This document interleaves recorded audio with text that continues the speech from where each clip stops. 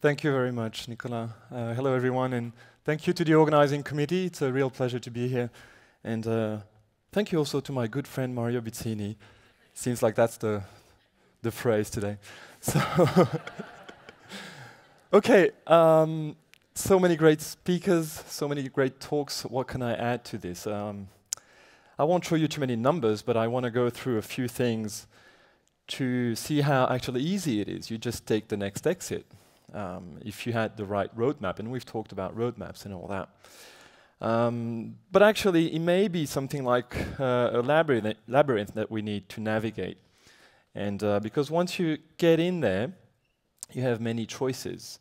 And when you're at the bottom end, or at the start of the process, you have all these possibilities in your RTP route or roadmap, and it's difficult to decide. Of course, when you're on top and when you've gone through, and you look back, it seems easy. You have the overview, and it all seems quite clear, right? So that only happens in Disneyland, where these shots were taken not too long ago. So, at this stage, you're wondering, what the is this? What do we have on the right or on the left? Some of you guys know what we have on the left. On the left, that was last night's speaker's dinner. And on the right, any idea? Well, on the right is, I did an evaluation to see, am I ready to perform this morning? And this is my evaluation. Going back to Tony's talk on concussion. Right, and you see, like at the bottom right, something's wrong with the slides, by the way. That's a bit annoying. It wasn't before. We're missing some parts. But there's a few that are on the 6 or 5 there. Anxiety, you don't see it, but it's there. All right. Any chance you can arrange the slides? Or? Oh, okay, good. All right, perfect. Now, this was a conference on injury prevention just not too long ago, 2 weeks ago, and Nicola was there. And this is the president of the FC Sion. And he said, si le type il veut jouer, il joue. Right? If the athlete says, I want to go, well, he goes. And that's the manager, president, coach, sort of, because he fires everyone who's not agreeing with his coaching moves, etc. So you know that. All right, so what can I bring today? Well, maybe a little bit of an idea on how to ride the elephant. Now you're wondering, well, what is this about? Some of you maybe know if you've read this issue of the BJSM in March last year. All right, so a few domains were covered. The top ones in blue have been pretty much covered yesterday and today. And the ones at the bottom, not really. We haven't addressed these issues too much. Now, I'll go over some of these pretty quickly. The ACL. Now, if I have a look at that picture there, and credits to Adam Meekins, the Sportfisio, for those of you who know him, of Twitter fame. So from injured to recovered, this may be the route that we end up having as we go through the maze. But what does recovered mean? What's the percentage of recovery, or the percentage of success of that recovery? Well, Claire has given us a few numbers on that. Return to sports, about 82%. To pre-injury level, a little bit lower. To competition, 44%. That was in 2011. And there's an update, right? In 2014, it says, well, actually, it's 55%. So 55% return to competition. So that thing here isn't exactly correct, because it goes maybe a little bit lower in the end. And now if we look through time, less than 24 months, we have these numbers, and different studies show different numbers, but the principle remains the same. If we look over 24 months, it plummets down. Of course, this is worrisome.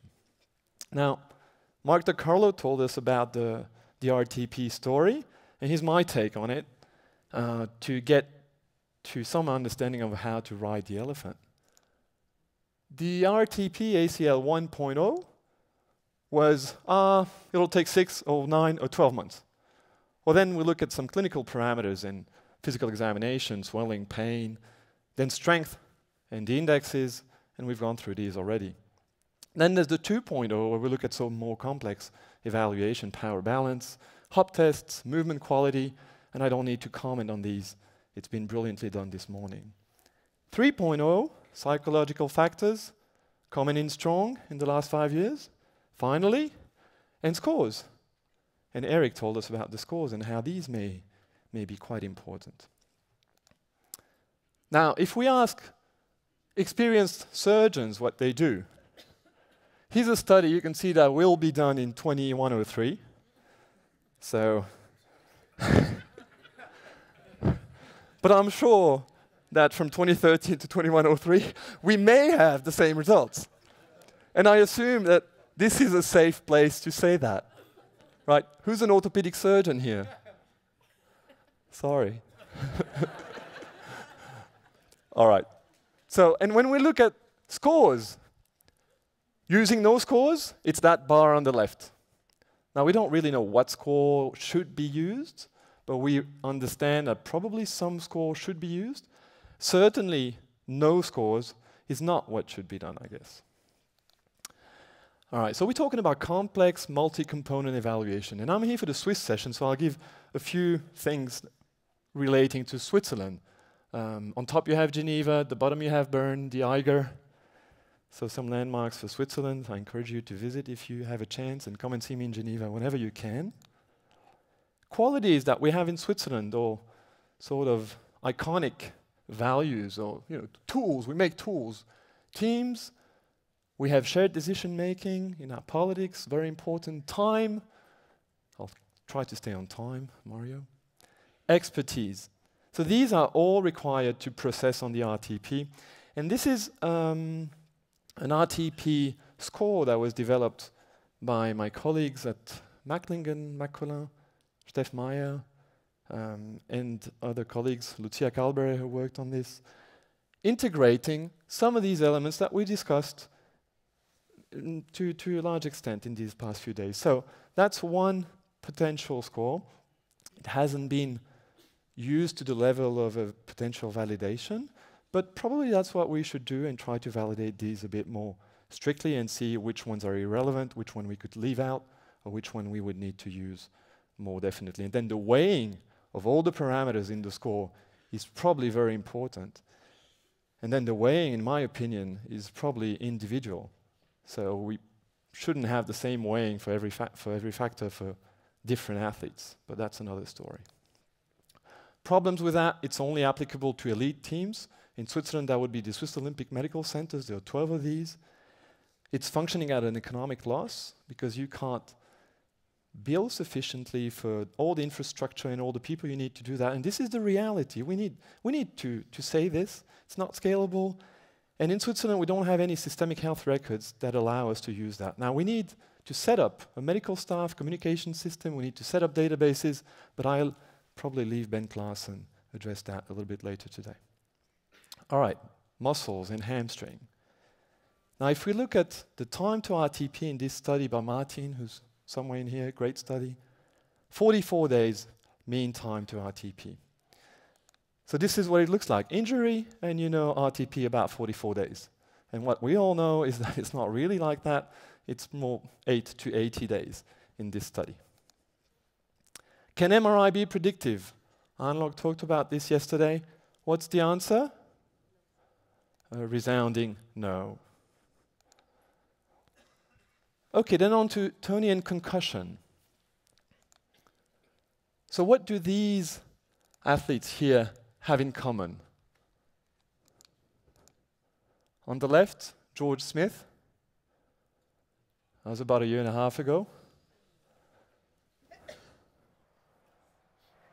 No sound, you don't need, no sound, please.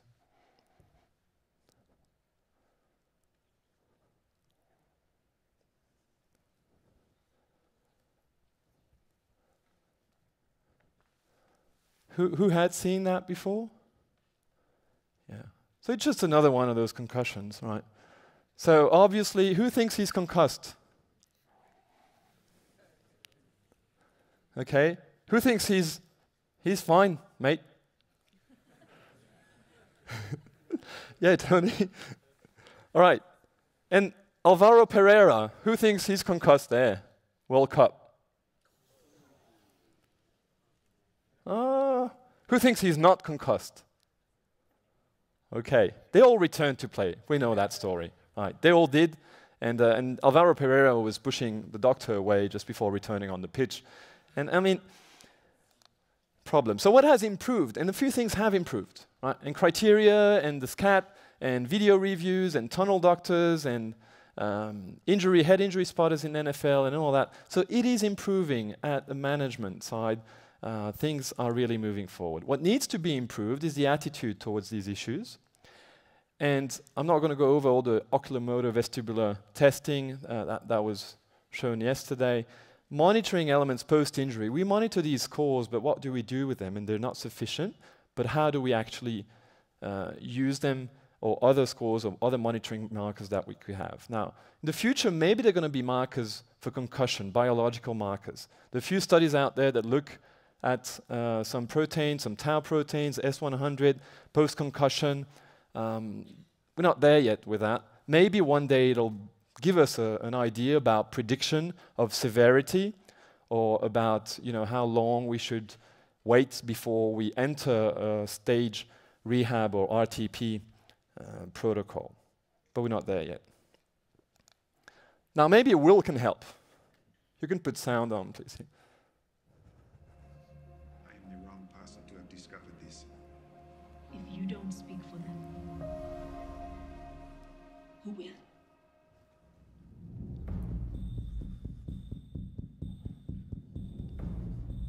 I found a disease that no one has ever seen. Repetitive head trauma chokes the brain. Coming out soon, in December. All right, so why can this maybe help? Because there's so much hype around it, and sometimes we feel like, especially when we have events live happening, players returning to the pitch in the World Cup, well, it seems like it's normal, they're just mildly concussed, they can return. Maybe we are not very good at communicating these issues, and maybe some other people are good at communicating that. And these are pros at communicating some issues. Now, I don't know what the messages are going to be, I can have some idea. Probably not exactly evidence-based, but maybe it can help our cause and raise the awareness about these issues. Because we all here feel and know a lot about concussion and how we should deal with concussion, even though the evidence doesn't help us so much for the exact protocols. But there's a lot of people out there who deal with concussions every day, who witness them, who coach kids, etc., who don't really know. So maybe this will help. In Switzerland, there's an expertise center that's been started a year ago or 2 years ago, University of Zurich and Schultes Clinic, and Dr. Nina Federman, and they're trying to do battery tests and prospectively look at these concussions, and so that's a good reference probably to watch out for the future. Okay, now what about overuse injuries? And I'll be very short on overuse injuries. Managing load progression and the tissue response or adaptation. And I don't have any napkin anymore, but Ian talked about this before. Tissue health, tissue stress, that balance, and we can model that into the tissue training stress balance model from Bannister. That's 1975, that's a long time ago, but it comes back out again, really, and it's being applied in elite sports to monitor loads on a weekly basis and average loads across a month, and see how the discrepancy between the two can be predictive of injury, or at least of an elevated risk for injury. So simple things that can be monitored, especially for overuse injury, could be important. Not only for prevention, but also for going back, of course. How do you elevate the load and progress after an injury? Relative energy deficiency in sports. All right, huge issue if you have athletes in the aesthetic sports or endurance sports. I recommend highly this paper from Margot Monjoy and the consensus group from last year. Based on Ian's model, the 3 stages to assess the health risks, the medical risks, and to subdivide into red flag, yellow flag, or green area to train. Now you can have a look at these, but if you're in the red evaluation zone, we should have a contract with the athlete before they even enter a return to play protocol to decide on what steps shall be taken. And that's potentially interesting, because there's concerning health issues with that. And if you're in the red zone, definitely we do want to have a binding relationship or contract to help them move through. Now, of course, if they're in the red zone, there's no competition, there's only supervised training, if medically cleared, and then we adapt slowly. The yellow zone, there's also some restrictions for training, and only as they follow the treatment plan. So that's a nice way to put it, and it's been developed with the SCAT cards in mind. There's also a red SCAT paper that was published. In Switzerland, we would need to create a network for this issue, but there's no sports psychiatry, and we can't fund really nutrition and psychology, so it's difficult. There's been just a couple of weeks ago a paper in sports psychiatry as being inexistent and should be started in the future. Myocarditis is a concerning problem. We tell athletes to stop training for 6 months before they can go back and being cleared through different tests. We don't really know what the evolution is, and 6 months is a very long time, and after 6 months they're deconditioned. Now in Switzerland there's a study that's starting now to look at these different elements and how they progress through the 6 months and then return to play. All right, now I do have 5 more minutes. Well, okay. Ian told us that every professional thinks they know better, right? And that we should have a different look at team decision making. Now here comes the elephant part. Now, Jonathan Haidt in the happiness hypothesis tells this metaphor about the elephant and the rider. The rider sits on top of the elephant and tries to ride the elephant with his rational mind. And that's our roadmaps, protocols, tools, measures, etc. But the elephant, if he wants to turn left, he turns left. The guy who wants to play, he plays. But his readiness, his motivational factors, psychological factors, which are more difficult to measure, are in play. And then media, fans, nations, television, etc. play a big role in that emotional aspect. In the book Switch, and there's a podcast that Kareem did with one of the authors, the fallacy of decision-making is that one can rationally steer the elephant. Not exactly true. We need to direct the rider, so give proper criteria, but we need to motivate the elephant and shape the path for the two. How can we do such things? Well, athlete motivation and psychological factors, we've talked about it extensively, very important. Specific testing and maybe modern wearable technology that we measure some things on the pitch within the activity that give us a feedback on not the lab tests or the so-called specific tests, but real specificity of tests that we can measure in the field. Analyze those data and have a human approach, as Robin Sadler told us. Now, maybe another thing is, can we wait 1 more month? We heard about Derrick Rose waiting a few months after being cleared. There are other things behind it probably, but if we wait 1 more month, once we decide, we all here decide ready to play, but actually we say, you'll be ready in 1 month. We reduce the risk of re-injury by 24% in ACL. Why don't we wait 1 more month? Yeah, sure, there are pressures, but maybe that's something to keep in mind, 24% per month. Now again, I'll go back and give credit to Adam Meekins for this, the injury prevention pyramid. Load management and strength training at the bottom, the most important. And then at the top, you have quackery and other things. Right? Now, can we have something about RTP? Now, I would say that RTP is about attitude, the right attitude. And there's the athlete on one side, and the athlete needs to be fit. And that includes all the performance tests, the clinical aspects and all that. He needs to have team support, and certainly on the psychological side, he needs to have that support. He needs to have the right load of progression through the RTP. Maybe nutrition plays a role. He needs to have protection, as in equipment sometimes can play a role in some phases. And he needs to have luck, for sure. We never talk about that, right? But it's not only the athlete, there's the manager also. And the manager needs to have health literacy. He needs to understand what we're talking about. He's not the doctor or the physio, but he needs to understand what we're talking about. He needs to empower the staff, as in us here, have the power to make decisions, have a look at the big picture, you know, the risks maybe in the long term, the financial risk, etc., communicate that with the athletes, have alternatives. In team sports, there are alternatives. We don't need necessarily that player in a week, maybe we can have some more time. Equipment, need to provide equipment and cash and lead to proper RTP. So that would be maybe my take on a return to play pyramid, if that means anything. Yep, I'm 1956. Thank you. RTP is an attitude, I would say, just a set of criteria and of rules. And with this, I'm finished. Thank you. Perfect.